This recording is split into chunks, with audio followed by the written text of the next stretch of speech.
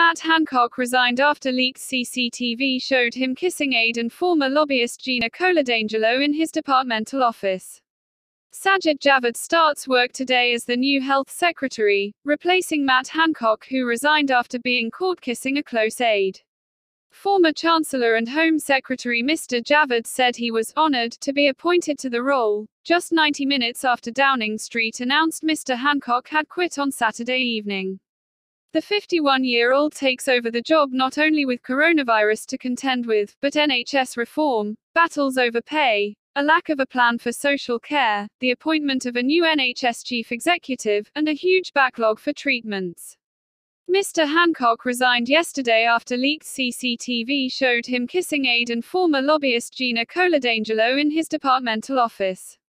Ms Coladangelo will also leave her position at the Department of Health and Social Care (DHSC), it has been confirmed. The images, published by The Sun, were from the 6th of May, more than a week before the easing of social distancing rules around close contact indoors for people from separate households.